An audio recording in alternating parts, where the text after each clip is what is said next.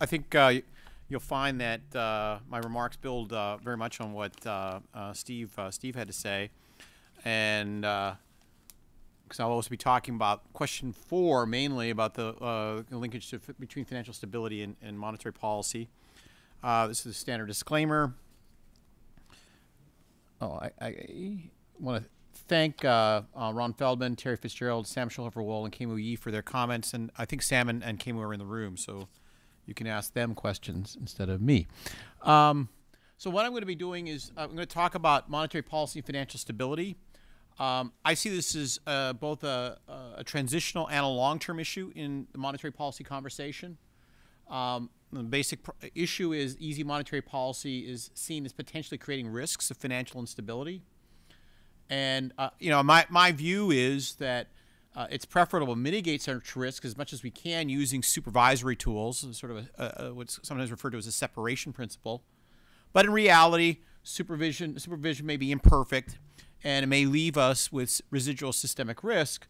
How should this residual risk affect monetary policy?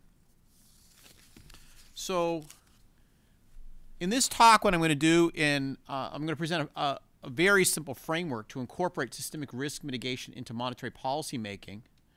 And my theme is going to be that systemic risk creates a mean variance trade-off for policy. And I can see some familiar faces from a talk I gave in New York at the end of last month. And this first part of the talk will be very similar to what I gave in New York.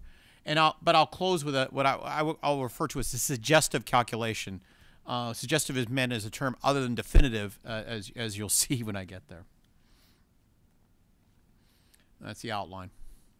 So let me talk about a mean variance framework. So the monetary policymaker's goal is going to be to set some kind of gap equal to 0. You can think about this gap as being inflation minus the target, or you could think about it as being the natural unemployment rate minus the actual unemployment rate. The basic, the key here, though, is X is actually based on macroeconomic outcomes. It goes back to whatever the mandate is for the, in terms of the macroeconomy of the central bank. And that's going to mean that there's an additional complicated step beyond what Steve was talking about. What Steve was talking about is important, subtle enough, but we're going to have to go beyond that to making linkages between that to what's going to happen in the macroeconomy. But I'll talk more about that when I get there. The monetary policymaker has the ability to alter accommodation. I'll treat that very abstractly by changing this variable A, and X, the gap is increasing in A. After the issue for the monetary policymaker, one issue is that there's a lag, and after you choose your level of accommodation, the gap could be affected by a number of shocks that are outside your control, including shocks to the financial system. So the loss for the central banker is going to be very traditionally given by the square of the gap. This is just a way, I think, a very standard way to capture the idea of the monetary policymaker wants that gap to equal 0, and also capture a notion of symmetry, that the central banker views, the policymaker views a gap that's negative and or positive as equally bad. So, but the issue for the central banker, as again, one of the issues, is that X depends on the shocks that are realized after accommodation is chosen. And so the monetary policymaker has to have some way to integrate across all the various possible states of the world that it could occur. I'm just going to use the mean, I think, pretty naturally. And so the central banker is going to be, the monetary policymaker is going to be choosing a level of accommodation to minimize the mean loss associated with A.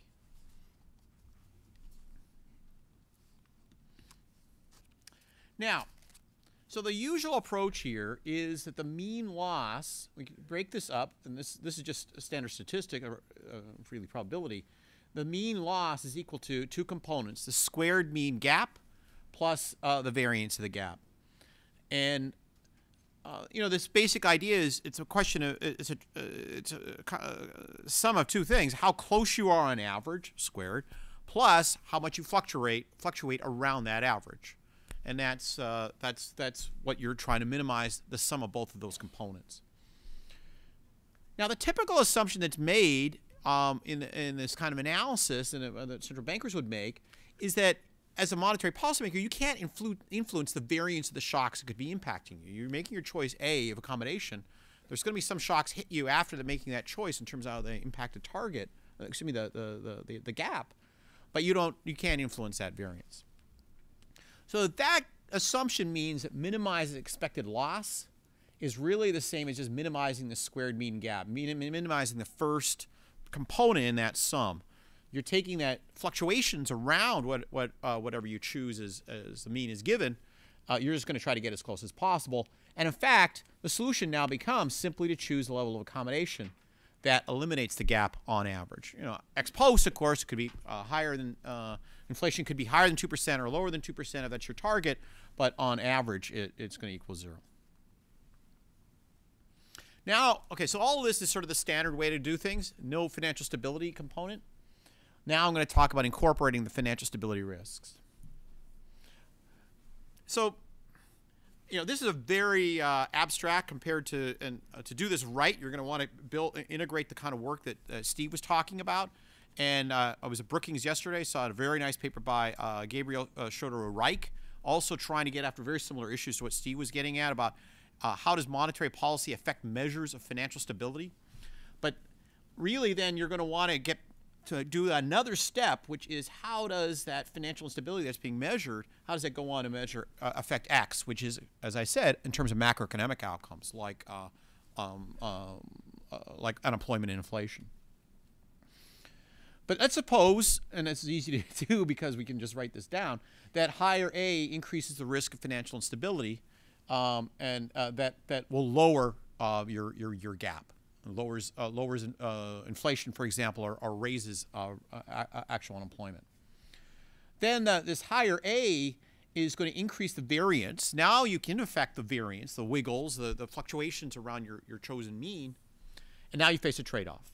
You're going to trade off the squared, how close you are on average to getting the gap equal to 0, with minimizing the fluctuations around that. Now, the trade-off is going to mean that you're going to be willing to give up somewhat on getting the gap equal to 0. And in particular, you're going to be willing to, on average, have the gap be negative under appropriate policy. And that's because you're willing to give a little bit of some mean. I'm prejudging my own judgments about how this will work. But you'll give up some mean. We know that in order to get less risk in A. But, of course, the key question is the quantitative one in the last bullet. How much mean exactly? That inequality at the very top there tells you nothing really of interest because less than 0 is not that interesting. It could be a number like 1 times 10 to the minus 50, and then we just give up on thinking about this. You actually have to know how much mean on the gap are you willing to give up in order to get lower variance, the appropriate amount of lower variance. So if you want to compare two monetary policy alternatives here, you're going to choose A over A star. And if you remember, A star got rid of the mean totally. They got averaged the gap equal to 0. You'll choose A over A star, which if A reduces risk sufficiently. So the reduction in variance associated with choosing A, which is on the left-hand side, is greater than the risk, excuse me, the squared mean in the gap associated with choosing A, which is on the right-hand side. Now, central bankers, know a lot about assessing right-hand side. It's a choice. There's still a lot of work to be done. It's not an easy problem by any means, but we know that's what our staff spend a lot of energy on trying to do that, figuring out the mean of X, mean of our projection of the gap, given our choice of accommodation. And I'll add here, but I've certainly made this clear this week. The right-hand side remains large for current choices of A. So any question is about the left-hand side. How do we assess the difference in the risk implied by policy choices? How do we go about doing that left-hand side? I'm not going to say I'm going to be staying very abstract given where I am in my thinking. But here's one simplification that could be helpful, I think. Suppose we just think that a crisis of some kind causes the gap to fall by some large amount delta. And suppose that the monetary accommodation implies that the probability of a crisis is P of A. So now we're simplifying the size of the crisis, the impact of the crisis doesn't depend on your choice of accommodation anymore. All it does depend on it is the probability of the crisis. Now, with some statistical dependence assumptions, which I'll wave my hands over, the difference in the variance is just going to be the difference in the probabilities of the crisis taking place multiplied by the square of this gap, increased delta. So now, this somewhat simplifies our problem to hopefully we won't have a crisis in terms of time. That would be bad. But guidance, yeah. Given any policy choice A over A star, we need to assess the implied probability of a crisis and its impact delta on X. And so the first piece of that, I think, is really going through the kind of work that Steve was describing. And then the second piece is further work to be done about how does that crisis end up depending on delta. Here's my I wanted to put lots of adverbs before this, but I was convinced it was overly wordy. But this is super highly suggestive calculation is what I want to be saying. So, assume that the natural unemployment rate in the United States is about 5% in 2017, 3 years from now, and that under current policy, the projected unemployment is also about 5%. So that is, under current policy, we successfully eliminated the unemployment gap. So I'm going to ignore the inflation gap just for the purpose of exposition here. Now, but suppose if you had a financial crisis, it would be very bad for unemployment. It would generate unemployment of 9%. So this is the idea here: is the impact of that crisis is large. It's generating a 4 percentage point increase in unemployment. Now, how likely is a crisis? And this is where the suggestive and highly suggestive nature of this comes in. Suppose we looked at the survey of professional forecasters, which is a survey that's done every quarter by the Philly Fed. The Philly Fed forecast, the average survey of professional forecasters prediction is that the probability of the unemployment rate being that high in 2017 is 0.29%.